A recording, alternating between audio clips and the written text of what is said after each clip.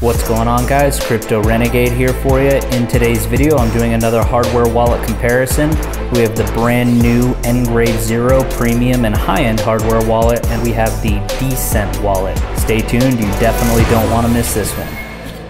All right, guys, welcome back. So there's lots of updates on both of these wallets, and I know I've done a lot of hardware wallet comparisons, but these two specifically in this video I wanted to cover because the NGRAVE Zero got its first software and firmware update since I got my hands on it here, and on my right, the dcent has some new coin support, some NFT support, and some other exciting things. Before I get into the actual content, I just want to point out that I have typically 3 categories that I use when determining which hardware wallet to buy. Number 1 is going to be the design, security, form factor, and overall user experience of the device. 2 is going to be the overall coin support. Do any of these devices have unique coin or staking support or NFT support and so on?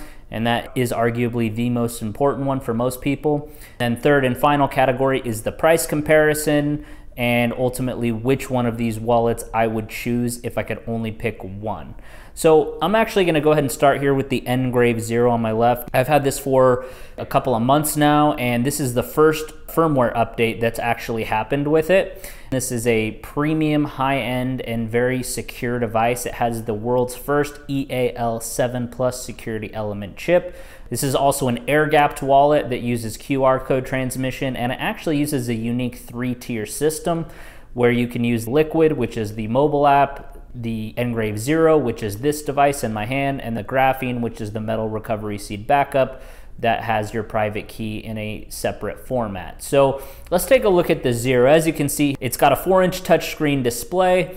It's battery powered. If you look on the bottom, it's got a rubber stopper here. This is for the USB port. This is not only for charging the device, but is also used for the firmware upgrades and updates to the device that add new coins, new staking, NFTs, and so on. On the side of it, on the left here, this is the mechanical button to power it on and power it off. Pretty straightforward.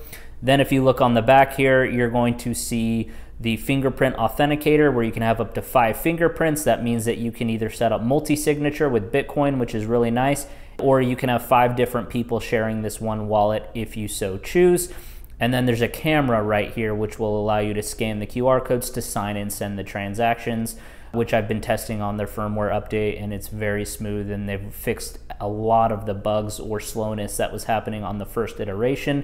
So things are looking really good here for NGRAVE. Like I mentioned, the security has the highest security element chip that you can possibly buy. This is very user-friendly. It's very easy to use. This is an air-gap device, so you use this camera here to actually scan the QR code. It's similar in the transmission as to, say, like an Elapal Titan or a Keystone Pro, but again, this is a very unique and high-end premium device. Overall, it's a pretty smooth software. It's got a big touch screen, which we'll take a look at in the next section when we talk about coin support and sort of the navigation. You have your 24 recovery seed phrase, which again is optional here as well.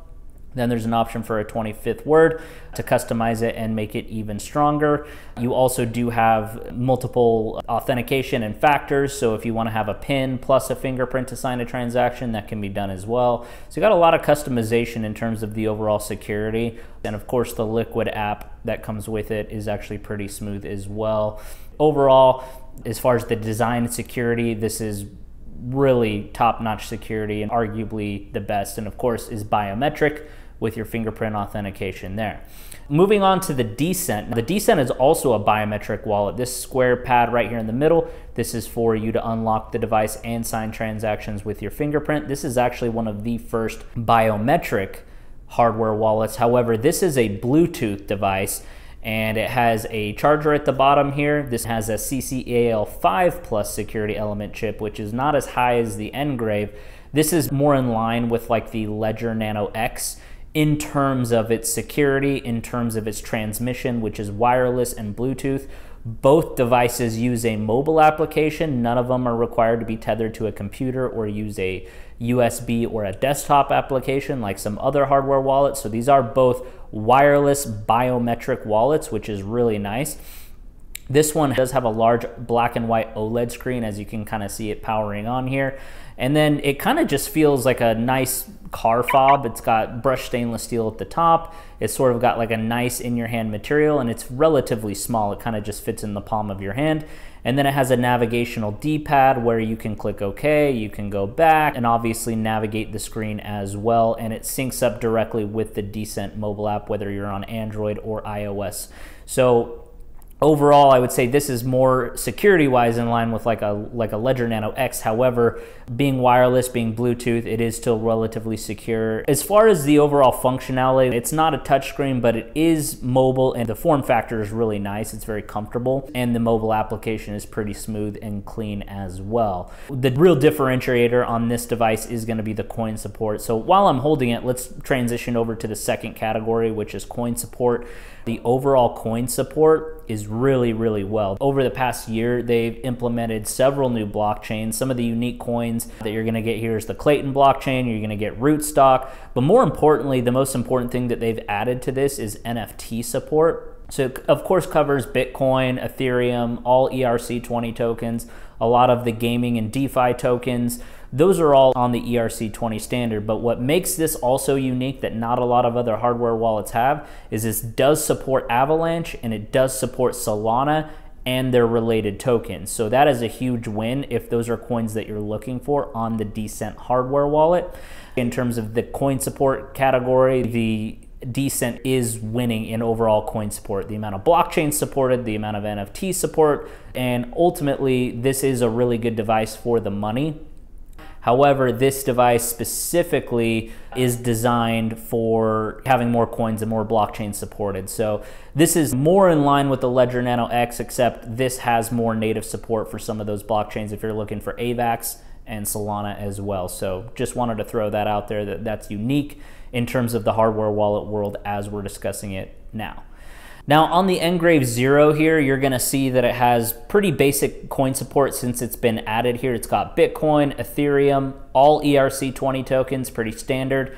Native application for Dogecoin. There's custom coins that I added specifically that I hold and use, like Chainlink, Ocean Protocol, iExec. It does have Bitcoin Cash, Zcash, stable coins like USDC and Tether. Also, it comes with DAI. If you're into some of the metaverse or gaming tokens, you have Engine, you have Mana, you have Sandbox. If you're into more of like the decentralized exchange-based tokens, you have your Uniswap, your Aave, your 1inch, your CurveDAO, Compound, and Matic, just to name a few. And then recently I use Ren, Soshi, Synthetics, and then in the new firmware update, Tezos has been added, as well as Elrond. In fact, let's add Elrond right now. You just click on Add Coined. It says Elrond, it auto-completes, I hit select, and it's now adding that coin directly to the wallet. Boom, there it is. So very clean and very intuitive user interface. As I mentioned here, as far as the overall coin support, it has all of those connections, support for your Polkadot ecosystem and its related coins and tokens. And I do know that Solana and AVAX are on the roadmap, but since this is a relatively new device, it does take time for those new coins and for that new software to actually roll out. This is where the camera is for scanning QR codes, pretty slick. And then as far as this button here, this allows you to sync your mobile app with your portfolio on the hardware wallet. This does not have a 24-word recovery seed phrase that's generated at the beginning of the initialization. This generates a random on-device private key. And then if you want to go into the settings here and click on display secret key, you do have an option to check the mnemonic phrase, and it will have you verify it with your PIN and fingerprint. You can come here for setting up hidden accounts. There's a lot of extra security features. Multi-sig and multi-factor authentication is another big plus. So overall, I'm very impressed with the NGRAVE and everything that it's doing. Even though it doesn't quite have the coin support of this is one that I really do enjoy using and is leading to be my favorite hardware wallet so far. However, let's get to the third and final category, which is the price. Now, as a quick disclaimer, I have partnerships with these companies, and my links down in the description will always have the lowest price. If there's any deals, discounts, promotions, it's automatically tied to my link in the description, specifically dcent, because it's not something you can find a discount code for anywhere else. Now that that disclaimer is out of the way, let me give you the full retail price for these hardware wallets. NGRAVE Zero on my left, full price on retail is currently, as of shooting this, 398 euros. However, there is a bundle option where you can get this plus the metal recovery seed plate, graphene, and those as a bundle together is 498 euros. As I mentioned, this is your top tier, high-end premium hardware wallet and everything that comes along with it, so keep that in mind. And then on the dcent wallet, the full retail price on this is $159. However, my link in the description, if you click it, will get you a custom price of $109. So this is actually relatively cheap with my discount, especially when you compare it to other comparable Bluetooth wireless hardware wallets. So ultimately, if I could only pick one of these, it really honestly just depends on your coin support needs and on your usability needs. In my particular case, I'm such a fan of the security and the innovation that is coming right now on the NGRAVE. So if I personally could only pick one, I would pick the NGRAVE, but it is the most expensive hardware wallet that's out there right now. If I'm looking for something sort of mid-tier that has NFT support, more coin support, and it still has biometric authentication, it's not air-gapped, but it does have Bluetooth, which is still wireless and still mobile. In that case, I would choose the dcent. It really just depends on your budget and what your coin needs are. Let me know down in the comments what you guys think. And then if you have any questions, comments, or concerns about any of these hardware wallets, comment down below, let me know, and I'll answer them the best I can since I use these quite a bit. I'm very excited because both of these had recent firmware upgrades, so new features, new coins, new NFT support on this one, so very exciting stuff. And then go ahead and click right here in the top right corner to watch my video unboxing the NGRAVE Zero and doing a deeper dive in that. And I will see you guys in that video right now. Crypto Renegade out.